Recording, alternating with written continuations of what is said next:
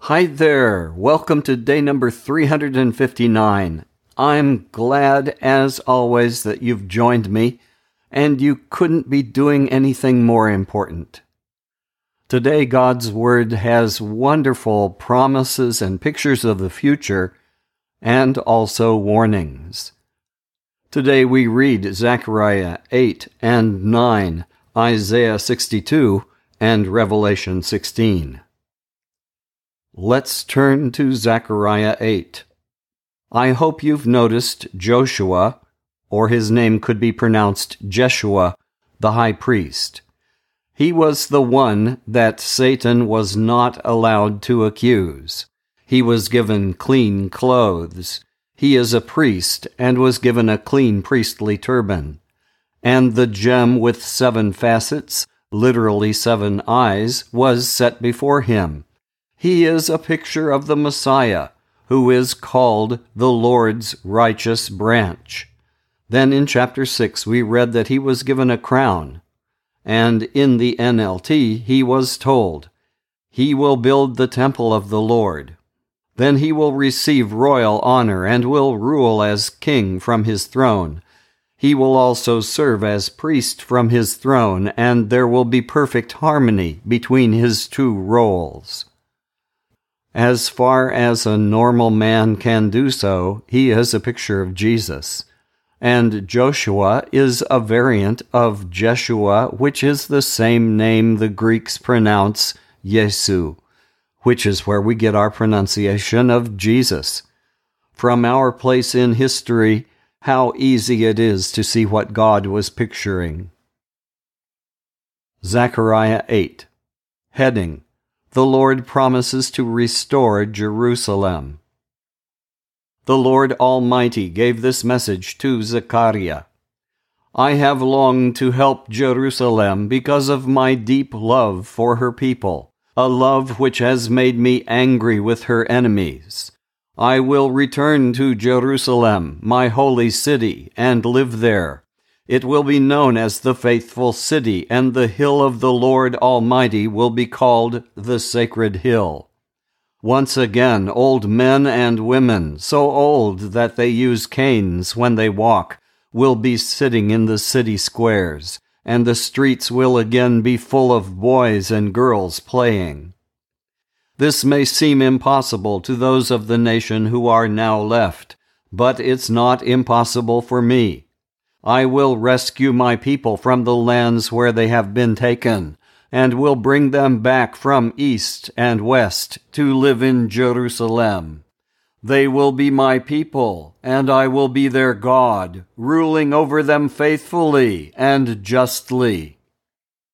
Have courage. You are now hearing the same words the prophet spoke at the time the foundation was being laid for rebuilding my temple. Before that time, no one could afford to hire either men or animals, and no one was safe from enemies. I turned people against one another, but now I am treating the survivors of this nation differently. They will plant their crops in peace. Their vines will bear grapes. The earth will produce crops, and there will be plenty of rain. I will give all these blessings to the people of my nation who survive. People of Judah and Israel, in the past, foreigners have cursed one another by saying, "May the same disasters fall on you that fell on Judah and Israel. But I will save you." And then those foreigners will say to one another, "May you receive the same blessings that came to Judah and Israel." So have courage and don't be afraid. The Lord Almighty says, "When your ancestors made me angry, I planned disaster for them and did not change my mind, but carried out my plans. But now I am planning to bless the people of Jerusalem and Judah, so don't be afraid. These are the things you should do. Speak the truth to one another. In the courts give real justice, the kind that brings peace. Do not plan ways of harming one another. Do not give false testimony under oath. I hate lying, injustice, and violence. The Lord Almighty gave this message to Zechariah. The fasts held in the 4th, 5th, 7th, and 10th months will become festivals of joy and gladness for the people of Judah. You must love truth and peace. The Lord Almighty says, the time is coming when people from many cities will come to Jerusalem. Those from one city will say to those from another, we are going to worship the Lord Almighty and pray for His blessing. Come with us. Many peoples and powerful nations will come to Jerusalem to worship the Lord Almighty and to pray for His blessing. In those days, 10 foreigners will come to one Jew and say, we want to share in your destiny because we have heard that God is with you. Zechariah 9. Heading: Judgment on Neighboring Nations. Zechariah speaks. This is the Lord's message. He has decreed punishment for the land of Hadrach and for the city of Damascus. Not only the tribes of Israel, but also the capital of Syria belong to the Lord. Hamath, which borders on Hadrach, also belongs to him, and so do the cities of Tyre and Sidon with all their skill. Tyre has built fortifications for herself and has piled up so much silver and gold that it is as common as dirt. But the Lord will take away everything she has. He will throw her wealth into the sea, and the city will be burned to the ground. The city of Ashkelon will see this and be afraid. The city of Gaza will see it and suffer great pain. So will Ekron, and her hopes will be shattered. Gaza will lose her king, and Ashkelon will be left deserted. People of mixed race will live in Ashdod. The Lord says, I will humble all these proud Philistines. They will no longer eat meat with blood in it, or other forbidden food. All the survivors will become part of my people and be like a clan in the tribe of Judah. Ekron will become part of my people, as the Jebusites did. I will guard my land and keep armies from passing through it. I will not allow tyrants to oppress my people any more. I have seen how my people have suffered. Heading: The Future King. Rejoice, rejoice, people of Zion. Shout for joy, you people of Jerusalem. Look, your king is coming to you. He comes triumphant and victorious, but humble and riding on a donkey, a colt, the foal of a donkey. The Lord says, I will remove the war chariots from Israel and take the horses from Jerusalem. The bows used in battle will be destroyed. Your king will make peace among the nations. He will rule from sea to sea, from the Euphrates River to the ends of the earth. Heading: The Restoration of God's People. The Lord says, because of my covenant with you that was sealed by the blood of sacrifices, I will set your people free, free from the waterless pit of exile. Return, you exiles who now have hope. Return to your place of safety. Now I tell you that I will repay you twice over with blessing for all you have suffered. I will use Judah like a soldier's bow, and Israel like the arrows. I will use the men of Zion like a sword to fight the men of Greece. Zechariah speaks. The Lord will appear above his people. He will shoot his arrows like lightning. The sovereign Lord will sound the trumpet. He will march in the storms from the south. The Lord Almighty will protect his people, and they will destroy their enemies. They will shout in battle like drunk men, and will shed the blood of their enemies. It will flow like the blood of a sacrifice poured on the altar from a bowl. When that day comes, the Lord will save his people as a shepherd saves his flock from danger. They will shine in his land like the jewels of a crown. How good and beautiful the land will be! The young people will grow strong on its grain and wine. Let's turn to Isaiah 62. Yesterday we heard another important messianic section of Isaiah, the part that Jesus spoke in his hometown synagogue in Luke 4. And Jesus alluded to the same passage when he sent John the Baptist's disciples back to him in Luke 7. Isaiah 62. I will speak out to encourage Jerusalem. I will not be silent until she is saved, and her victory shines like a torch in the night. Jerusalem, the nations will see you victorious.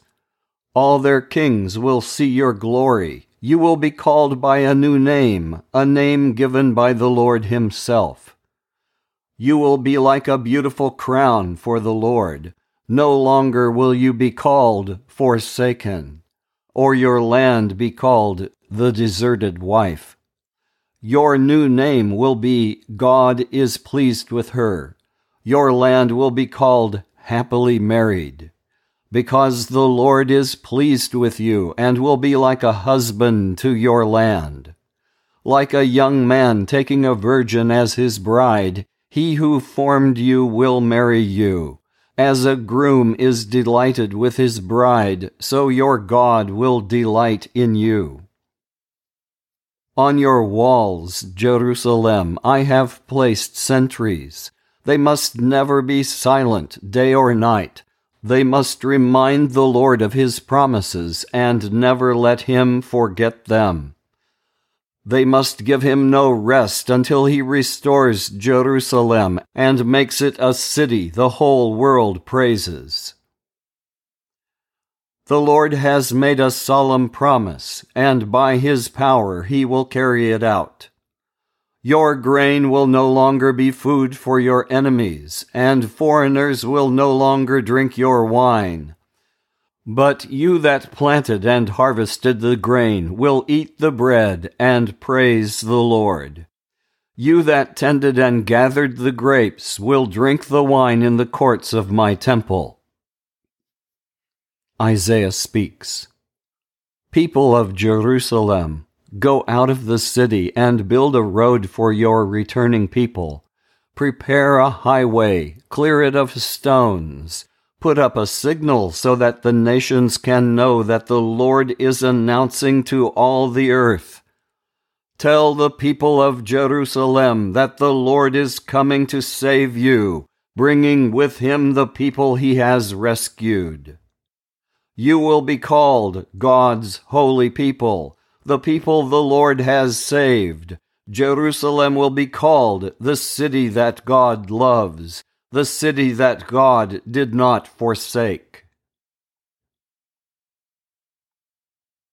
We turn now to Revelation 16. Note that we saw another view of the crystal sea in chapter 15, but this time it was mixed with fire. In chapter 4, it was clear as crystal.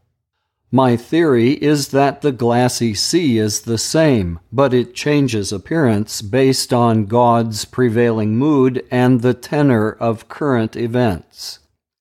Note that the 144,000, or all the people victorious over the beast, sang the song of Moses. Note that with just that little hint, the victory over the forces of Satan is pictured as victory over the army of Egypt and release from bondage. The angels are dressed like Jesus in chapter 1. The plagues come from the interior of the heavenly sanctuary. We now turn from the interlude between the trumpets and the bowls. There is a difference here. You will see that before, the plagues struck just a third of whatever object. Now they strike 100%. This is the end. Revelation chapter 16. Then I heard a loud voice speaking from the temple to the 7 angels. Go and pour out the 7 bowls of God's anger on the earth. The first angel went and poured out his bowl on the earth. Terrible and painful sores appeared on those who had the mark of the beast and on those who had worshipped its image. Then the second angel poured out his bowl on the sea. The water became like the blood of a dead person, and every living creature in the sea died. Then the third angel poured out his bowl on the rivers and the springs of water, and they turned into blood. I heard the angel in charge of the waters say, The judgments you have made are just, O Holy One, you who are and who were.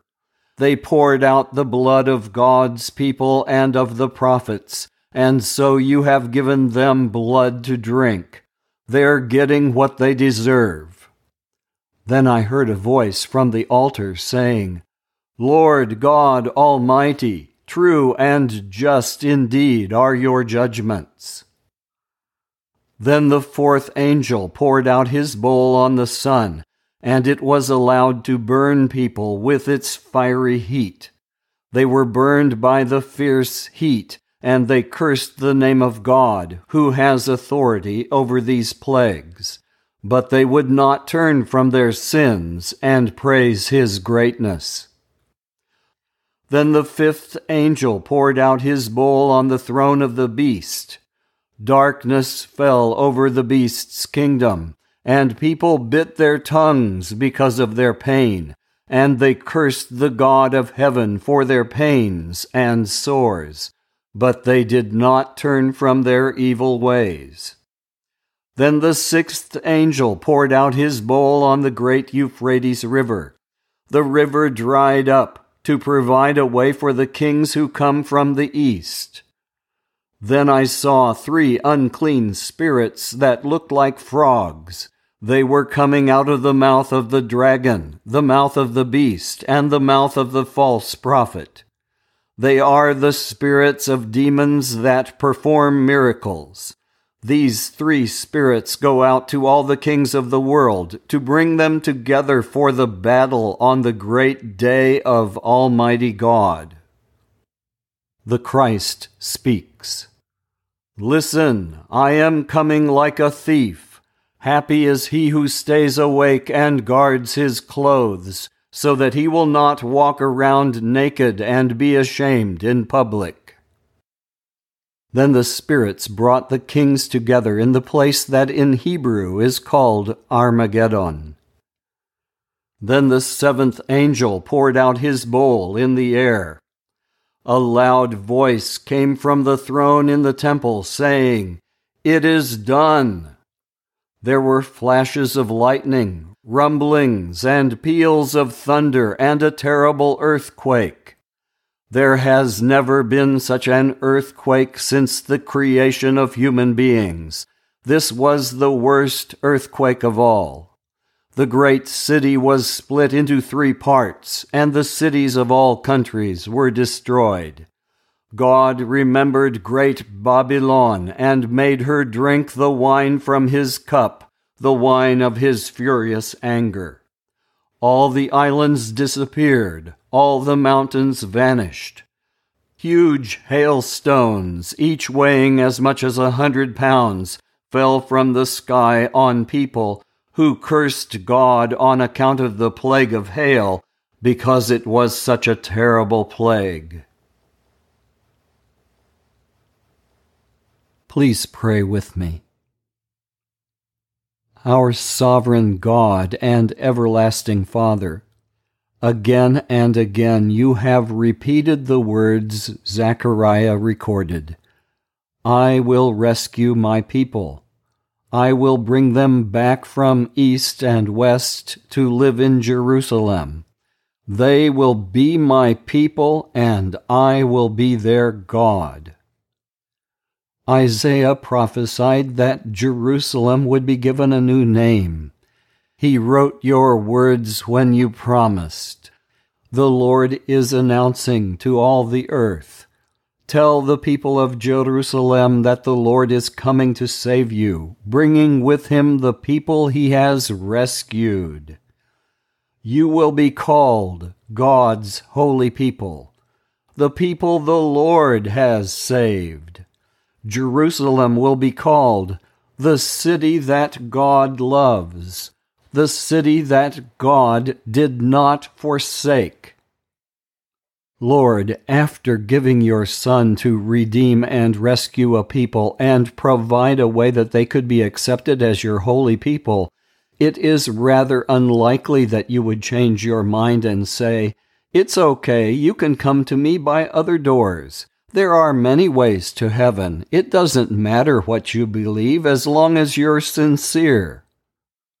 Oh Lord, help the people of this world to understand how much trouble you've gone to in order to teach the human race that there is only one who can rescue us, and his name is Jesus. There is only one way, and Jesus is that way, the truth, and the life. Help us to tell people that it matters very much what we believe. Because, Lord, one way you show your glory is by never changing your mind. There will be a new Jerusalem, and those who are privileged to live there because of your grace. And there will be those who will experience the 7 final plagues poured out upon them.